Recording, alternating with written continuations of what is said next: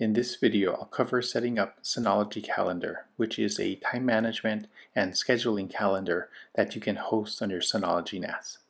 I'll also go over integrating Synology Calendar with various client applications, specifically Apple Calendar on macOS, Thunderbird, and Microsoft Outlook on Windows.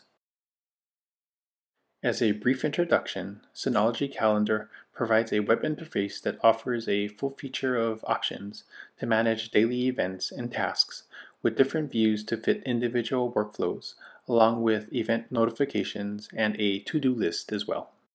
Synology Calendar also provides the ability to share calendars, which is great for teams or families that would like to have a single calendar to refer to so everyone can be on the same page. Synology Calendar also supports the CalDAV standard and is compatible with client applications like Apple Calendar on iOS and macOS, Thunderbird, and Android. Also, with a free plugin, Microsoft Outlook users on Windows can integrate with Synology Calendar as well. Let's get started by first installing Synology Calendar from the Package Center. I'll search for Calendar and click Install once I see the package. Synology Calendar requires a few additional packages and services to be installed, so I'll click on Yes here. Note that for me, the installation of Synology Calendar and the additional packages took a little over 5 minutes, so I'm fast forwarding through the installation process in this video. Next, for external access to Synology Calendar, I'll set up DDNS and port forwarding. I'll do this by bringing up Control Panel, then External Access. Here I'll select DDNS, click Add, and for Service Provider, I'll select Synology. I'll enter in a hostname I'd like to use, then click on the Test Connection button, which comes back with a status of normal, so everything looks to be set up fine.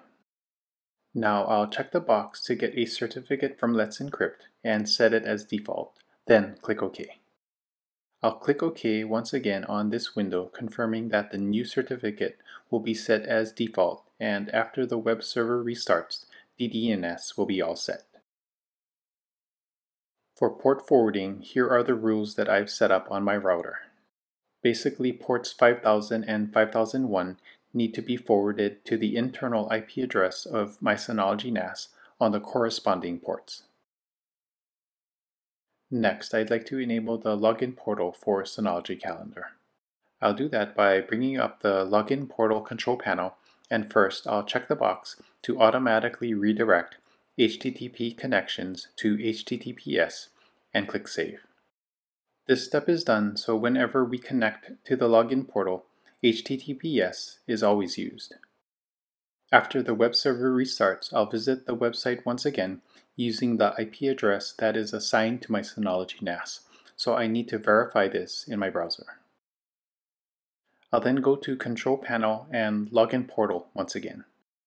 Here I'll click on Applications, select Synology Calendar, then click Edit. Now I'll enter in Calendar for the alias, then click Save. The last setup step before being able to start using Synology Calendar and set up the client applications is to assign permissions to the users that you want to allow access. To do this, I'll go to User and Group, select the account I'd like to provide access, and click Edit. Here I'll click Applications and enable the Allow box associated with Synology Calendar, then click Save. At this point, we're ready to start using Synology Calendar, and the first way I'd like to access the application is through the web interface. I'll do that by using the DDNS hostname and web portal alias, as you see here. I'll hit Enter, and now I'll log in with the user account I enabled with Synology Calendar access earlier. As you can see, there are various views that you can switch between, and a default calendar named My Calendar is set up as well. I'll add an event to the calendar, noting that this entry was created from the web portal. We'll be tracking this and other entries as we set up the other client applications in the following sections. Also note that I won't be going over the other features available in the web portal, but I'll leave a link to Synology's knowledge base that you can refer to in the description below. Next, I'll set up Apple Calendar on macOS, but first I'll get the Synology Calendar CalDAV link from the web portal by bringing up the menu for My Calendar and select CalDAV account. Here I'll copy the macOS iOS link, then bring up Apple Calendar. To set up a new calendar, I'll bring up the Calendar menu and select Add Account. I'll choose the other CalDAV account option from this window, then click Continue. From this window, I'll change the account type to Advanced and enter in my username and password. I'll paste in the CalDAV link I copied earlier, but I'll need to cut and paste the various sections between server address, server path, and port. Once done, I'll click Sign In, and in a few seconds we see the web portal event I added earlier, so we know the calendar is syncing properly. I'll add a new event here in Apple Calendar, and if I switch back to the web portal, we can see that the Apple Calendar event shows up as well. Next, I'll be setting up Thunderbird, but before I begin, I'll bring up the CalDAV account information from the web portal once again, and this time copy the Thunderbird link. I'll then switch over to Thunderbird and create a new calendar by right-clicking in the Calendar column and select New Calendar. From the Create New Calendar window, I'll select On the Network, then click Next. I'll then enter in my username, paste in the link I copied earlier into the Location section, and click Find Calendars. I'll then enter in my password and click Sign In. Now I see my calendar and I'd like to rename it, so I'll select Properties, make the changes to the calendar name, click OK, then click Subscribe. Now I'll add a new entry, then confirm in both the web portal and in Apple Calendar, where I'll refresh the calendars to have it show up. The last calendar application that I'll set up is Microsoft Outlook for Windows. And to start off, I'll make sure that Outlook isn't running because we'll first need to install a free Outlook plugin named Outlook CalDAV Synchronizer, which allows Outlook to synchronize events with a CalDAV server. If you would like to learn more about Outlook CalDAV Synchronizer, I'll leave a link to their website in the description below. To make use of the free plugin, we'll first need to download the latest version from the download link.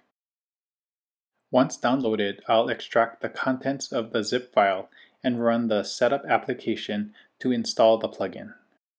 I kept the default options in my setup as I ran through the installation wizard. At this point, I'll start up Outlook, and if the plugin was installed successfully, we'll see it loading as an add-in during the Outlook startup process. Now I'll switch to the calendar view in Outlook, click on the CalDAV Synchronizer menu, then click on Synchronization Profiles. I'll then click on the plus sign to add a new profile and select Generic CalDAV CarDAV from this window and click OK. Here I'll fill in the name section, then for Outlook folder I'll create a new folder under Calendar and give it an appropriate name, then click OK, and OK once again on this window. I'll bring up the Outlook CalDAV Synchronizer options window once again and fill in the remaining server settings.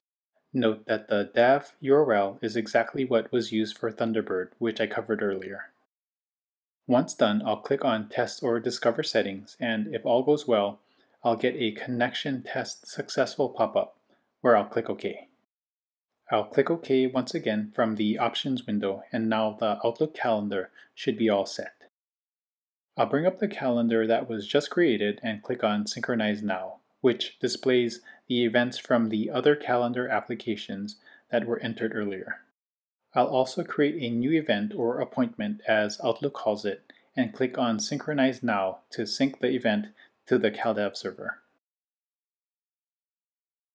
Now, if I bring up the web portal, I see the new Outlook event.